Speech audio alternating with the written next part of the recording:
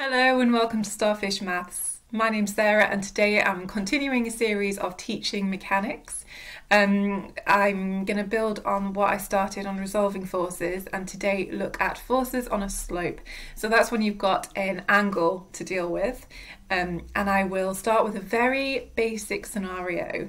It's quite tricky to disentangle all the skills you need in mechanics. To make anything meaningful you need a lot of skills in a fairly complex combination. So there's going to be a lot going on even though it's a basic situation, and there's only going to be one worked example today. But please do grab a pen and paper and pause the video, work through anything you need to yourself at your own pace, and I hope you find something in this that's helpful to you. Let's get started. Okay, so we're going to start with a really basic setup here actually. I've literally just drawn an object on a slope. And that is it. We're just going to play around with looking at what forces are on there and how to deal with that angle. It's just got that tricksy angle alpha, and it's just knowing what to deal with that and how to resolve your forces. So whenever you've got a question that's about objects and forces, you basically follow the same process every time, and that is get a good diagram, mark on all the forces, then get some equations by resolving the forces in a direction, and then solve the equations. So mark on the forces, write some equations, and then solve the equations. That is your basic three-step process for all of these questions. Let's start then by marking on the forces. It's best to use a different colour to the drawing, so I'm going to use red for the forces here. What forces will be acting on this object? This object we're going to assume is just like a particle. We'll just treat it as a particle so we don't have to worry about its dimensions. But it will have a weight. So let's mark on that. The weight will always act exactly vertically downwards. That's not very straight, but you know what I mean. We'll give it a weight. Let's say it's 4 kilograms. No, let's say it's 5 kilograms. Because that's going to make things easier. Let's say it's 5 kilograms. So weight is mass times g. So we'll mark that on as mass times g. So 5 times g. That is not g for grams. That is g for gravitational pull. So that's the weight acting vertically downwards. We'll also have, every time there's an object that's touching anything else, there'll be a reaction force.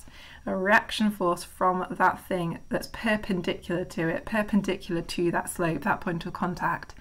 So that's the reaction force coming from that slope. I'll just use R for reactive force.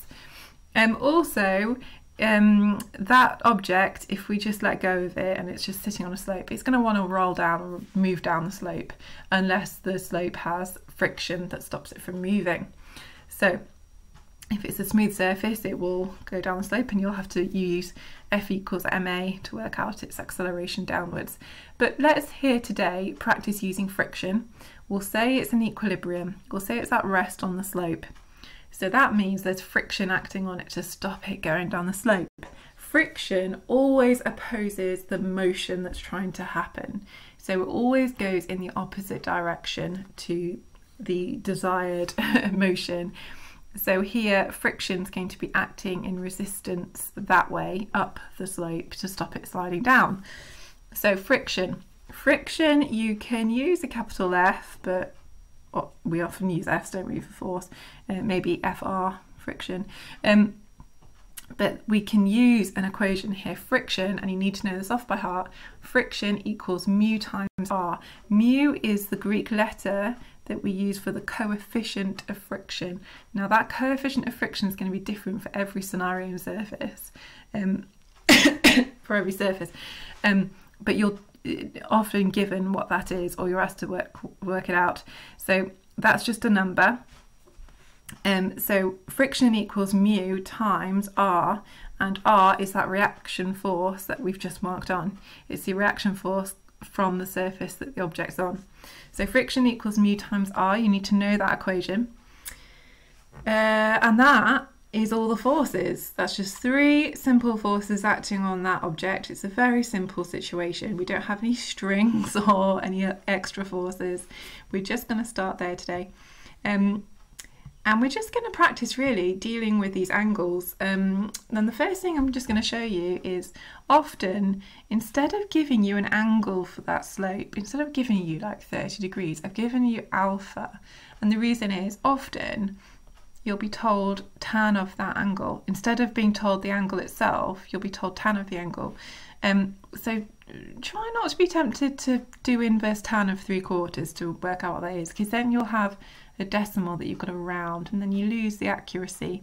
But here we can maintain the accuracy beautifully well. If you can use that information to then pull out sine and cos of the angle, then it cuts out some work actually. And the way to do that is to just draw a very simple right angle triangle, mark on alpha on either of those angles, it doesn't matter which, and then tan from your basic trig is opposite over adjacent. So we can mark on, it's 3/4 opposite over adjacent, and that makes it work. Tan of alpha is 3/4. Now you've got that, you can use Pythagoras to work out the hypotenuse. So that hypotenuse will be the square root of 3 squared plus 4 squared, which you can work out, or you might know from the Pythagorean triple, is 5, it's a whole number. And if you're given tan of an angle, then it tends to be a Pythagorean triple, it tends to be whole numbers. So now we can pull out sine and cos of that angle. So sine of alpha is opposite over hypotenuse, so that's 3/5. And similarly, you can do cos of the angle is adjacent over hypotenuse, which is 4/5, and then you can just use those angles exactly as they are in your equations. Right, now that's done, just wanted to show you that. It's not really a trick, it's just a skill that you need, so hopefully that makes sense. Now, I said the process is to mark on the forces, get some equations and solve the equations. We've done the forces, now let's get some equations. Now, to do that, you need to resolve the forces, so look at the forces in a certain direction that you've chosen. Now, if you're on a slope, it makes sense, it's easier if you use the directions perpendicular and parallel to the slope.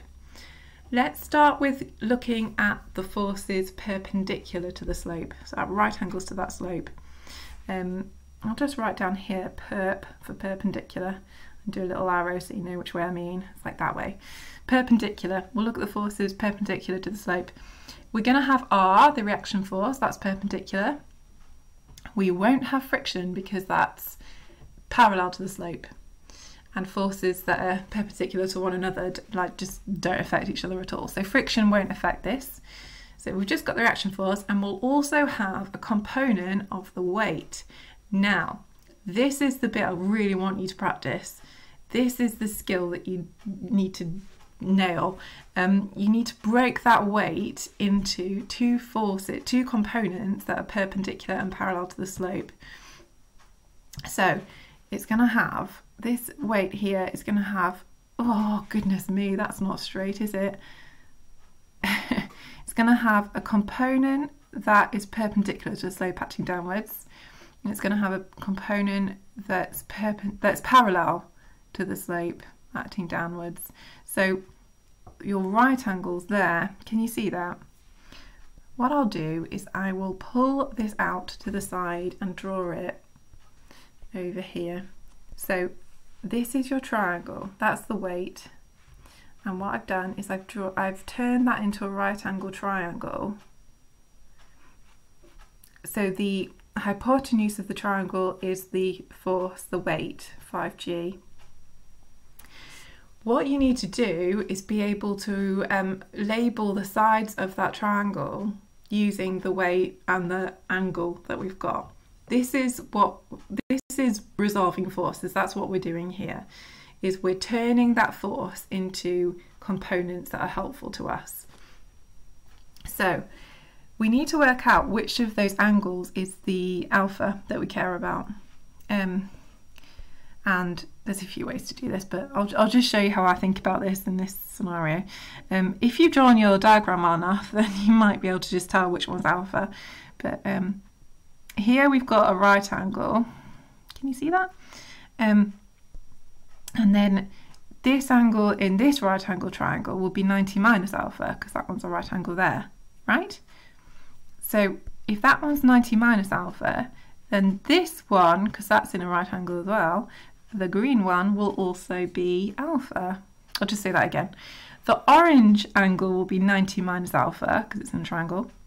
And then the green one is next to it will be 90 minus that. So it will be alpha again. I hope that makes sense. I'm going to undo that just to tidy up my diagram. But that angle at the top there is our alpha. I hope that made sense to you. If not, ask someone else. Right, now we've got that alpha at the top, we can start thinking about what those sides are. Let's just label them for now. We'll do this slowly the first time, x and y. So x, no, let's start this way. Let's do sine of alpha equals opposite over hypotenuse, so that's y over 5g. You can then make y the subject by multiplying the 5g up. So that's 5g, I nearly wrote cos, sine of alpha. So what we've done is we've found that this side is 5g sine alpha. I'm going to move over here and do the other side. Have a go at this. Cos of alpha is adjacent over hypotenuse, so that's x over 5g, and then make x the subject by multiplying that up. 5g cos of alpha. And here I'll just relabel that. So that is 5g cos of alpha. Can you see what we've done?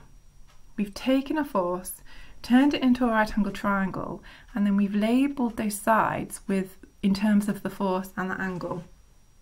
Now that is an incredibly useful skill, and really you need to be able to practice that. Get to the point that you're so confident doing it that you can just glance at that triangle and know that the side that's next to the angle is cos, and the side that's opposite the angle will be sine. So instead of writing out all that we did to the left there, you need to be able to just glance at that triangle and be able to label those sides straight away. So do practice that. Get that skill in your toolkit that you can do it quickly and confidently. And then that is the secret to questions, really. That and a good diagram, that's it done. Right, so we've labelled the forces. We're now looking at the forces in the perpendicular direction. If we had any movement here, we would be using F equals ma, that basic structure to make an equation. But here we don't have acceleration, we are in equilibrium. So we can use just the forces up equal forces down. So let's do that. Perpendicular to the slope, the force up is r equal the forces down. The force down is 5g cos of alpha. And that's the perpendicular bit that's downwards. Right, now we can go over here and say that cos of alpha is 4 over 5. Substitute that straight into the equation. That's the beauty of using these fractions. And I'm using a little dot there for multiply. Now the reason why at the beginning I changed my mind about the weight and changed it to 5 is because that one I'll cancel. That's great, isn't it? So r is 4g. Let's just leave that there. Wonderful. Let's practice resolving parallel to the slope. It's good to do perpendicular and parallel. Parallel is like that way. So forces to the left equal forces down the slope equal forces up the slope. Now, forces down the slope will be 5g sine alpha. Forces up the slope is friction. So 5g sine alpha, that's going down the slope. Force up the slope is friction, that was mu r. And we can use this to work out what mu is. We're working out what value of mu, what the coefficient of friction would have to be on the slope for this to sit in equilibrium. That's quite clever, isn't it? R we can replace with 4g because we just worked that out. So that's 4g times mu. Sine of alpha is, what is it? What's sine of alpha? 3 over 5. Let's put that in. 5g times 3 over 5. It's not sine of 3 over 5, it's just 3 over 5. Those 5s will cancel, leaving us with 3g equals 4g times mu.